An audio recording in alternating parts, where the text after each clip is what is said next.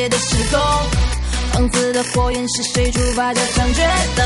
身上盔甲后的信念风起云涌，英雄总会出现在紧要的关头。等未雨绸缪，解开封印的放纵，自告奋勇的脉搏正在蠢蠢欲动。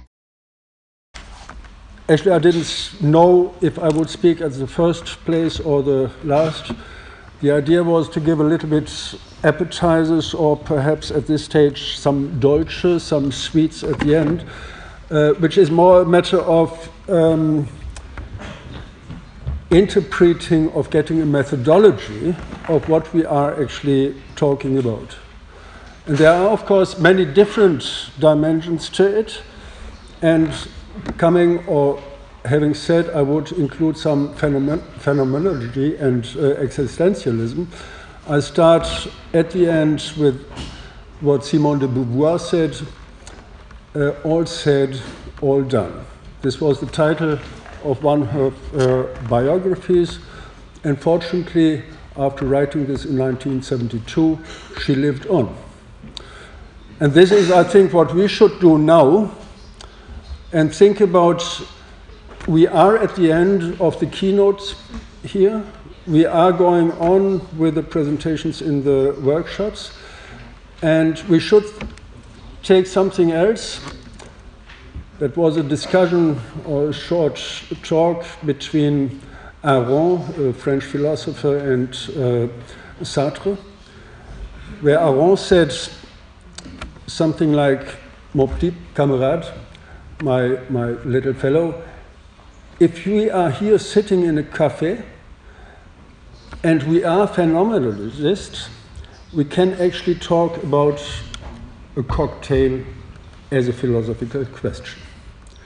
And I think this is a contradiction, or this is a tension we have to think about when we are talking about sports as well. We have on the one hand the rules, the global sports industry today,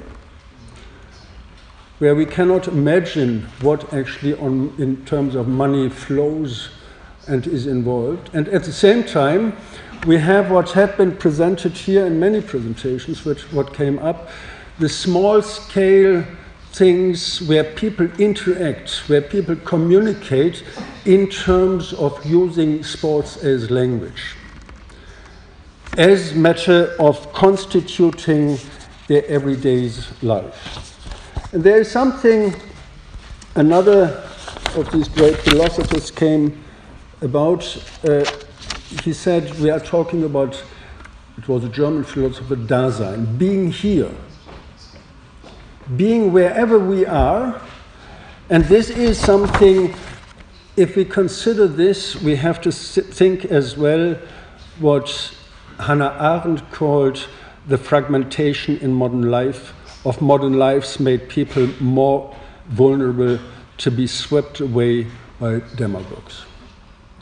I think this can well be applied as well to this world of sports, where we do our own thing in being here, shaping our own life, our own daily life, and being involved in something where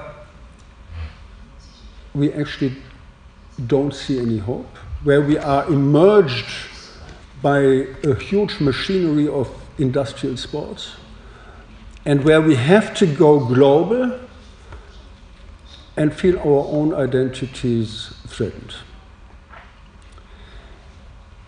But this Dasein, this being here and being there, means as well that we are talking about emergence from the roots, from the roots where we are, and we are shaping our own existence with others.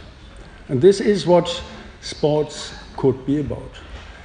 Let's just make a short walk on an empty sports arena. What do we see? We just see the field, the running tracks around. We see the different small patches for jumping or whatsoever. And then we see the different actors. And this is not only the athletes, but it's as well the spectators.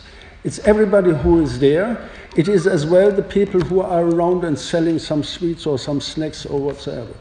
This is the scenery we have to imagine, and this is the scenery that is very particular in any different case. And then we have the spectators, as I said already, but it is a special group. And I wrote down here another word, another term, the voyeurs. What are they actually doing? What are they doing? Why are they going there? Is it just really to take active part? Or is it what you said in your presentation as well, what you made clear, this film as something, as a projection of something we want? And we cannot achieve, but for this we go to the film and go in the film to the United States and do what we cannot do in reality. But at the same time, we do this in reality as a matter of small steps in the field I just described. When we go there, when we try to make our own identity and try to live this conflict or this tension that is actually there when it comes to active sport engagement. Phenomenology is usually about description, it's about phenomenons, and it is about intentionality. We all, whatever we do, have a certain intention to do what we do, to act. This is practice. It is not just this unconscious being, but it is being here and being there as a conscious way. We don't always think about every little step, but nevertheless it is. And it is this what existentialism does. It's about acting, it is about feeling, not to forget, and it is about living, and really living in our daily lives, and it is about human individuals. This seems to be far away from Marxism, but I think it is actually not. There's a long debate and a wide debate amongst philosophers and all these intelligent people thinking what is the difference, where are the similarities. But I think the similarity is very much the concern with daily life of people and of people as a social being. Whatever we do, and I said it is about individuals, whatever we do, it is very much about shaping our own environment with others. And this is an ongoing process. There was yesterday the question in this one session looking for models. And of course we look for models, and we have in sports in particular, we have rules, and otherwise we cannot engage in sports. This is what we do. But at the same time, talking about indigenous sports not least, we have this matter of rules, making rules, shaping rules, and making rules our own, appropriating them. If you look at the term appropriate, it is appropriating, taking them, but it is as well about appropriateness. What you said, women, they belong to it now, to the entire procedure. We cannot, or we hardly can think about it. It's not appropriate. So there is this process of appropriation, of setting rules, shaping rules, and it is as well, having a little bit of German background as well, I come to Mr. Schiller, the philosopher who said, man only plays when in the full meaning of the word he is a man. And this is not the man in terms of gender, but it's the other man. And he is only completely a man when he plays. So it is this knowledge of rules and making the rules our own rules instead of letting us be ruled. This is a matter as well of the economic system in which we are. And this links then to a wide discussion, I cannot go into details here, about the world we are living in. What is happening in the matter of a globalized economic process? This is not only the global the economic process, but it is as well the matter of what we do with it. It is about using certain instruments, using certain tools, but using it in our own way. And there is a huge scope that we can do, that we can fill. And there's a huge scope as well in terms of making sports, living sports, not so much as a matter of this globalized economic process, but as a matter of building commons. Commons are a social process. Commons are not least about non-commodifiable goods.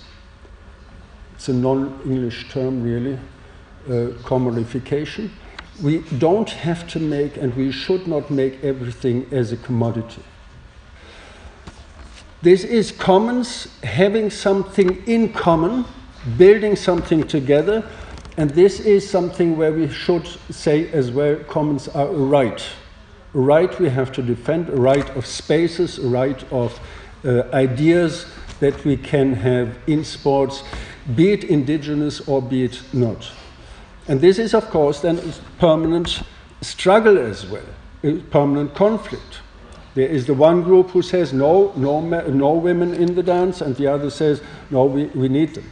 This is a permanent process of engagement. Unfortunately, the stronger is not necessarily the one we like to be. But this is part of the game, and I think coming to the end, I want to point on four issues that are a danger, that are a challenge, I think, and that are a challenge we have to take up in defending this right of commons. There is the issue of nationalism, and this is a perverted, I would say, a perverted way of commons, that people think this is our nation, this is our identity, and this is all we have to strive for. It's not. The idea of it is doing something together with others. And of course, this is as well in global sports. You are competing with others, but you should not overemphasize you are competing as representative of your nation. There is the other thing of hooliganism. It's going hand in hand with it, and it is another way of building commons. And this is something where we have to be aware of. The commons as such doesn't mean anything, but it has to be filled with content, with life, with individuals living. Commodification, I said, sports is now a market. Soccer teams are going to the stock markets. I never understand this really, and this actually stopped me from being interested in sports. Now, this was a long time ago, in the 70s or something, but you see it's not just today. And then finally, it's managerialization. We have to, I think, be aware of the importance of managerial rules in sports as well, but at the same time, we should not allow managers to take over the actually simple thing we have in sports, and that is fun. Thank you.